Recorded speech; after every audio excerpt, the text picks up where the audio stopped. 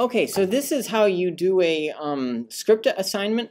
Before you watch this video, you want to make sure that you know how to type macron. So to do that, you click Computer Skills and okay, so these are basic ignore computers. the second tab, but go to the first tab that was opened up here and come down and click Show More.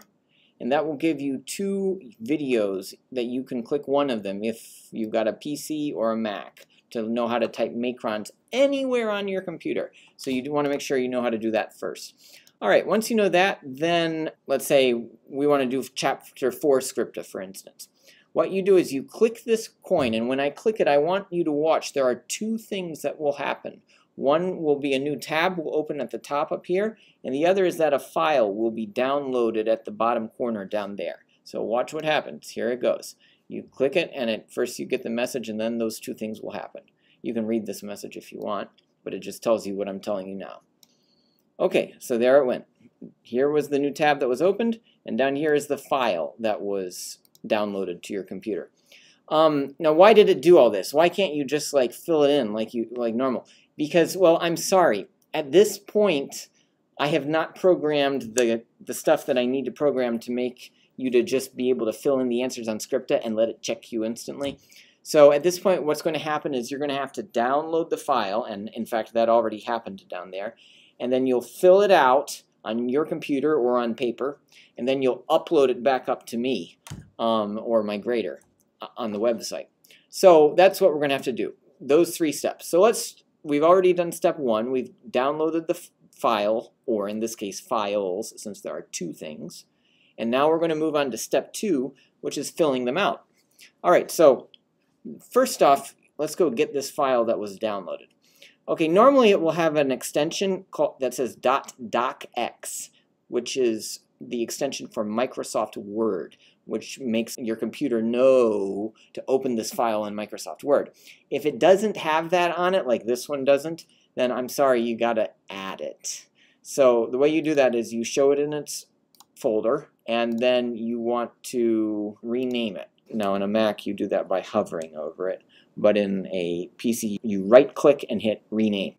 So I'm going to change this to .docx, and you can actually name it anything you want. I'm going to rename this one David 3. Okay. So once I've done that, yes, add the extension.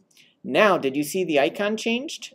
It says .docx now. Now suddenly the computer realized, oh, this is a Microsoft Word file. I can handle that. I know all about that. So now when you click on it, now it'll open it in Microsoft Word, as you see right here.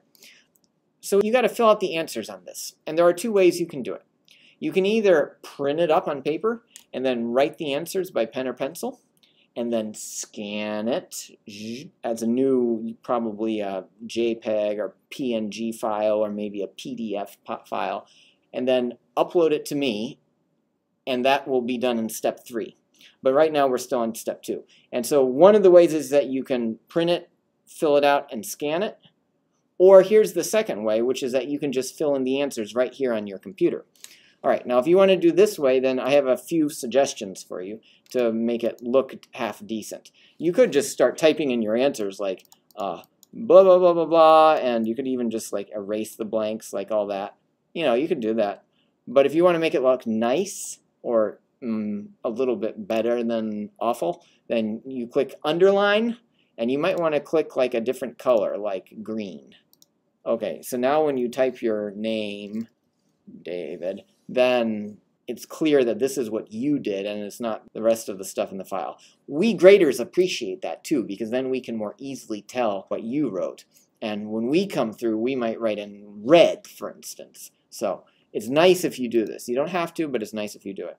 So what you want to do is you want to fill out the answers. You fill in all these blanks here. You also do part 2. And then the last part is the crossword. Now you can either fill out the crossword here, or you can fill it out back there on that website that it opened up in a new tab for you. So one way is to do it here. You click on a thing and it gives you the clue, hello, singular. So hopefully you know that that's Solway. Don't type macrons here. It's just going to get in the way. And you can just type whatever you want here, and it will put it in for you. And if you make a mistake, like, or let's do a lent x, that makes no sense. That's wrong. Okay, but if you do that, then when you fill the whole thing out and check the puzzle, it'll tell you if you got some error or if you left something incomplete. So you want to fix those until it's perfect, and then prove to me that you did it by taking a screenshot of this. Now, if you forgot how to take screenshots, go watch that video called Computer Skills. So on a Mac, it's Command-Shift-4, and then you highlight it. Chink, hooray. Okay, so now that screenshot should be on your desktop, or if you're on a PC, it will be hidden on your clipboard and accessible by opening up some editor like Paint or Microsoft Word and then typing Control-V to paste it in. So now you can either leave it there and upload it later when you upload this worksheet, or you can just paste it into here as a picture. So if you want to do that, you do Insert, Picture, Picture from File, and your screenshot should be there on your desktop. Just click it and boom, there it is. Now, something weird happened. If something else is in front of it, you want to send that to the back and maybe even send it behind text like that. And so now you can just drag this thing around wherever you want to put it. Or you could just leave it like this, all junky and nice, but who cares? You can also do things like crop it. So if you want to get rid of the side piece and just have that much, then you can do that. And now it's that much smaller or bigger if you want to resize it. So that's great. So you can either paste your work in like that, or you can type it in. Now this is actually a photo, so you can't type into a photo. That's not going to work. But you can type over a photo. So if you want to do that, you do Insert Text Box, draw a text box, and draw a big old text box right over top of it like that. And now you want to set this text box up, though, so that you can just straight away type in and everything will look perfect. So to do that, you want to change the transparency, the font, the color, and the line spacing. So first, transparency. We format the shape and set fill to no fill. Okay, see, it got transparent. And now the next thing was the font. You select Control A and make it like 14 point. And then while it's still highlighted Control A, you want to set the line spacing options. Now get rid of before and after and just set it to exactly 22 point. If you do that, then everything will be perfectly spaced to fit in these boxes here. Okay, so I always just do a whole bunch of spaces first, so a whole line of spaces, and then I copy and paste that line over and over and over and over right on through the text box so that I can go through. Okay, so there's Control-C, copy, and now let's do Control-V, paste, paste, paste, paste, all the way on through, like that. And the reason I do that is so that now I can put my cursor anywhere in here. Oops, we didn't change the color. And type in my answer. And when I do the next line, it's the correct spacing again. So, and if it's not quite centered, then you can just drag your text box around like that. Okay, so now you can just type in your answers, like here. So what's this? 2 across is hello, singular. Well, hopefully you know that that is salve. And so you just type it in like that and then hit the space bar to separate them out into the right boxes. Then you can also go down vertically like this, you know, just filling it in. Isn't that great? Okay, so once you've got it all filled in and it's all done, then you hit File, Save As, and save it as something. David completed 3. And I guess I'll save this on my desktop. Save it, bing, and now we're ready for step 3, which remember was uploading it. So we've saved our files, we have a screenshot and we have a file, and we're going to upload them. Now to upload them, to upload anything in the world to me, the grade, or my grader, you're going to click one of the other coins. And it doesn't matter which one you click. The Chapter 3 other coin will work as well as the Chapter 4 other coin because they all go to the same place. So you click it like this, and now here's what you do. It's already filled in for you, your name and your email. Now if you have another group member like Salvicia, and then you can type in her name and email like that. Okay.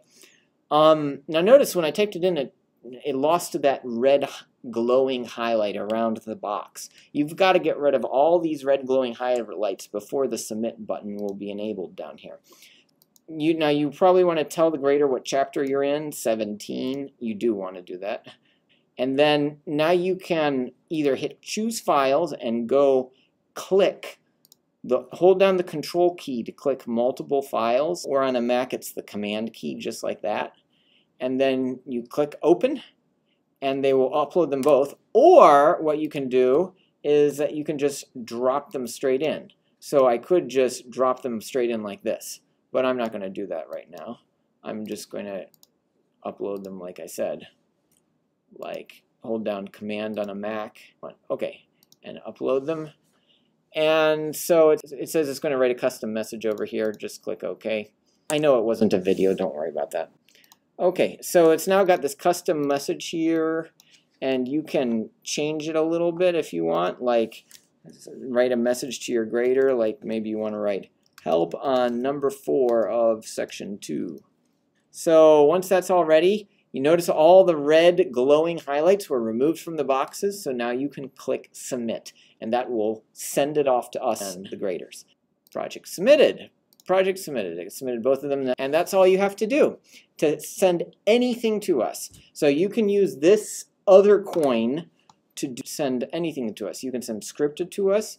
You can send culture assignments to us. In fact, that's what it says in the red box here.